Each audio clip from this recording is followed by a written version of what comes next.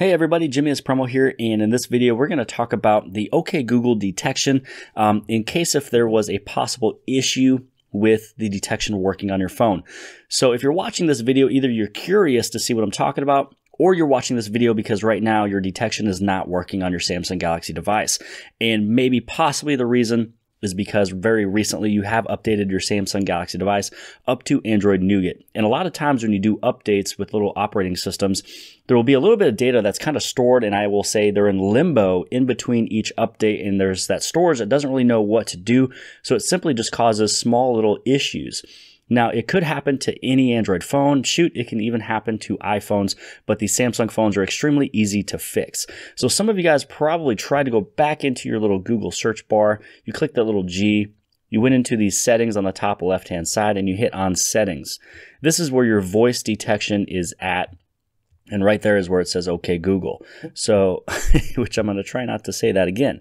Once you go inside of that detection, maybe possibly one of these is grayed out. Maybe you tried to retrain your voice and it just does not work. So this is where you'd be able to correct it. You go into the very top right-hand side and you click on that settings icon. Inside of there, you go to apps. And inside of apps, you want to find that Google app. And once you find that, this is where you would actually delete some of that little stored information that was in between the updates. So let's go to Google app, and then you want to go into memory. Actually, you know what? Let's go into storage. Once you go inside of storage, this is where you clear the cache. And if you wanted to as well, you can even go into manage storage. So if you have an option that is to clear data as well as clear the cache, make sure you guys go do that.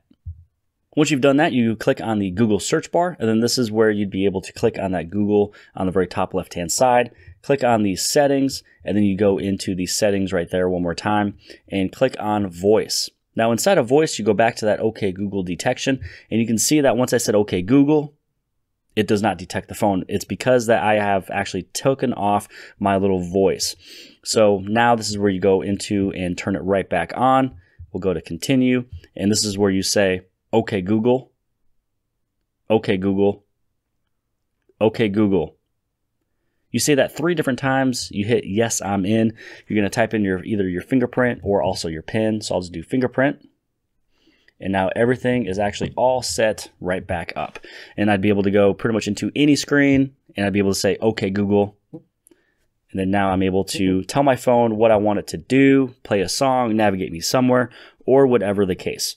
Hey, if you guys found this video to be helpful, make sure you guys do a good turn daily and pay it forward, and also hit on the subscribe button on the very bottom left-hand side. And then on the very bottom right-hand side, you guys will be able to check out the very next video. And right above that is the playlist for the Samsung Galaxy S8 and the S8 Plus. See you guys later.